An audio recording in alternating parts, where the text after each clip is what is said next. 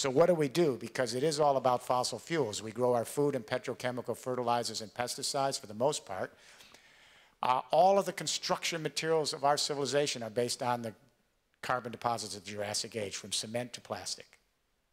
Almost all of our pharmaceutical products are fossil fuel based. Most of the fiber for our clothes and materials are fossil fuel based. Our power, transport, heat, light, logistics, supply chain, it's all built off the burial grounds, the carbon deposits of the Jurassic Age. And now in this sunset, this twilight period, we have three crises. They are feeding off each other. They put us in the middle of a perfect storm, and the great cities of the world are here this afternoon to try to figure out how to get through the eye of the storm to calm waters quickly. Crisis number one, the global economic meltdown.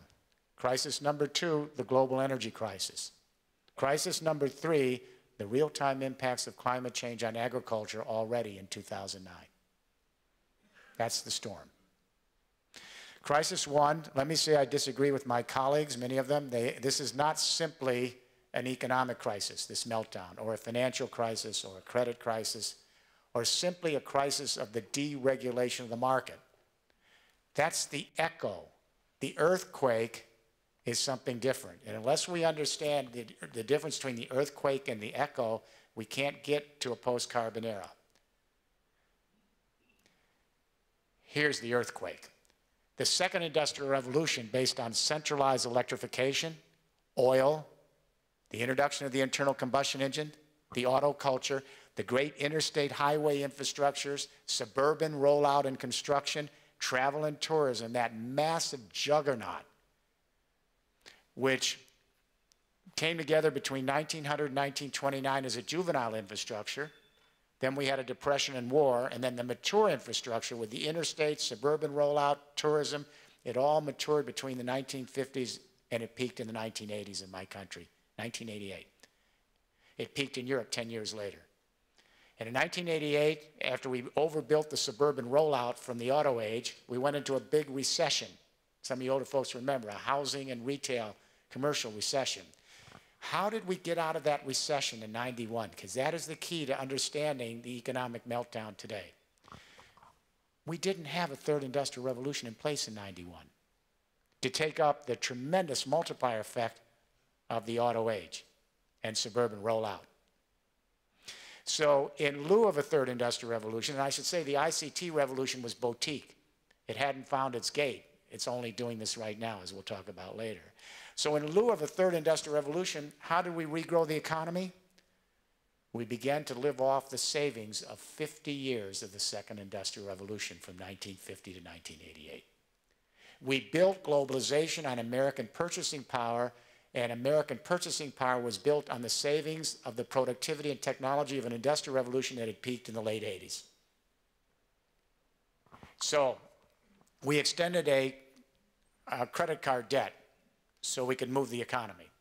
We began to deplete family savings so we had purchasing power, and we began to grow globalization. It was all built on a past revolution, not on new technology and productivity.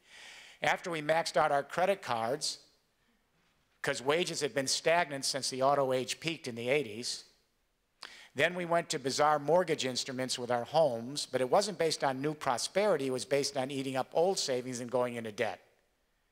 Then that collapsed. The average family savings rate in my country in 1991 was 9%. For the last 3 years, it was negative, and we have a new term called negative income, which is an oxymoron. We spend more than we make. How bad is it? President Obama's bailout program is $2 trillion. Would you like to know what the total accumulated household debt in the United States is this afternoon? You ready? $14 trillion. We're broke. Unemployment's 10.2%, but even the US Labor Department acknowledges that if you add the marginally attached workers who are only working a couple hours a week now, and then everyone else who gave up looking for work and is not counted, we have 18.2% unemployment, $14 trillion in debt. Does anyone think we're going to come back soon? 1 year, 2 years, 5 years, 10 years? We are living in a second industrial revolution that's old and senescent. The technologies, the infrastructure from the internal combustion engine to an old servo-mechanical electrical grid to an old suburban rollout, it's all on life support based on energies that are sunsetting. How do we regrow the economy in any way on a dead corpse?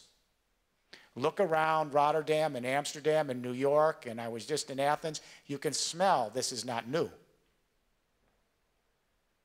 And don't kid yourself. Go to China and you see the new buildings. That's still the old infrastructure and the old architecture and the old technology by and large.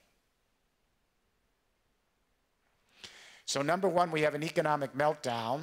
It's based on an energy regime that's sunsetting, and all the technology and infrastructure built from it are on life support.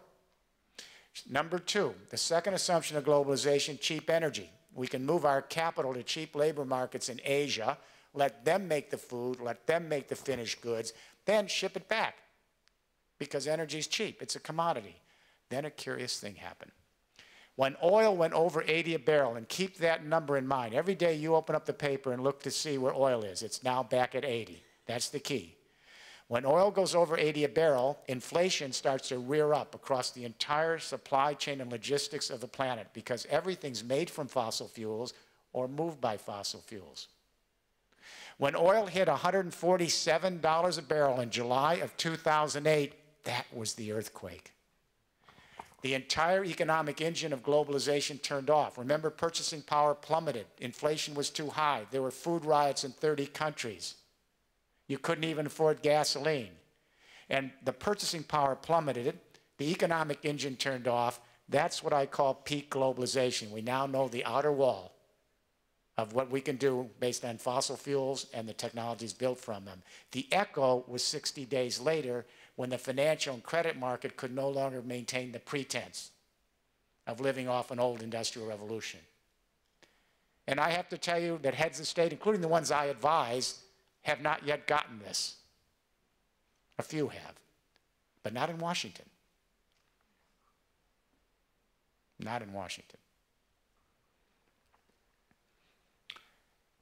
The reason we hit peak globalization at $147 a barrel is because of peak oil per capita. Do not confuse this with peak oil production. They're two different things. I know you all know about peak oil production. That's when half the world's oil reserves are used up on the classic Hubert bell curve in geology. When half the oil is used up, it's over, because once you go on the other side of that bell curve, you can't afford the price. When do we have global peak oil production? There's a controversy, but it's narrowing every year. Back in 2000, the IEA, they were always the optimists until recently, International Energy Agency said at a 2% growth rate in consumption of oil, this was conservative because China and India weren't in the game yet, we peak around 2035.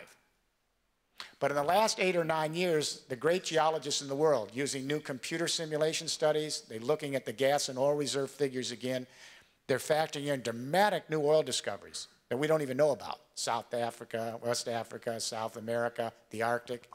They're even factoring in 90% efficiency in getting the remaining oil and gas out. Pretty optimistic. And they're saying by their studies, we're going to peak between 2010 and 2020. Simmons, you know, the Aramco former consultant, said we peaked last year. As you know, up here in this part of the world, the North Sea's peaked already. Mexico peaks next year. Russia peaks shortly thereafter, so their geopolitical moment for oil and gas is short-lived. I don't know who's right. It's interesting that the IEA is now have a new forecast out saying supply crunch 2014. I don't know who's right, the pessimist, the optimist. It really doesn't make any difference anymore, does it? They're arguing now about 10 or 15 or 20 years. Do we peak between 2010 and 2010 and 20, the pessimist? 2020, maybe 2030, the optimist? Short time to rethink the entire energy of civilization, all the materials based on it, and create a new economy. And by the way, as you know, there's plenty of other fossil fuels. Tar sands in Canada, heavy oil in Venezuela, shale, but they're dirtier, they emit more CO2, and we never factored them in to our climate change models.